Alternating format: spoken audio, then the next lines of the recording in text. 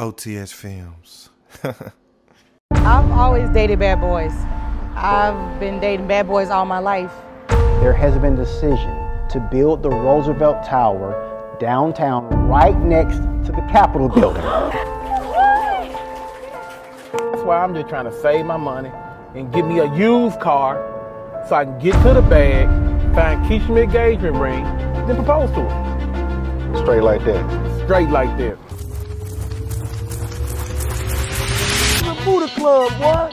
You know what the fuck that is? This is where the hoes get naked.